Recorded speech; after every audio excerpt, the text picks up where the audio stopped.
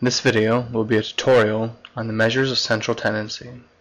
They are the median, the mode, the mid-range, and the mean.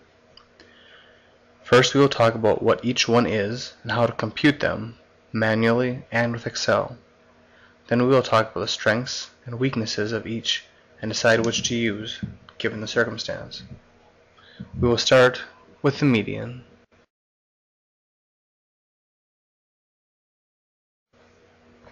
What is the median?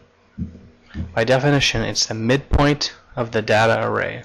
What does that mean? Let's look at an example. Here we have a data set 12, 24, and 39. We have three terms. Therefore, the middle term is going to be the second term. Here is 24. Therefore, the median is 24.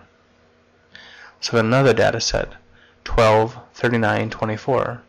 In this case, we also say the median is 24 because the first step in finding the median is to sort them numerically. So here we would rearrange the set to be 12, 24, 39. Thus, the second term would be 24. What do we do in this circumstance? Here we have the data set 12, 24, 39, and 45. Since we have four data points, the midpoint of the data array would be somewhere between that 24 value and the 39. Therefore, to find the median, we take that average value. We take the 24 plus the 39 and divide by 2. Gives us 31.5. Therefore, our median is 31.5.